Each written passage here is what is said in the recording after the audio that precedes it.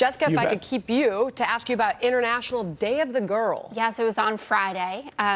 October 11th, at the end of last week, Bustle Digital Group, where I work when I'm not here talking about politics, as their head of research, did an amazing study where we created a Girls' Bill of Rights for American girls in partnership with a wonderful not-for-profit, She's the First, which is dedicated to combating gender inequality through education.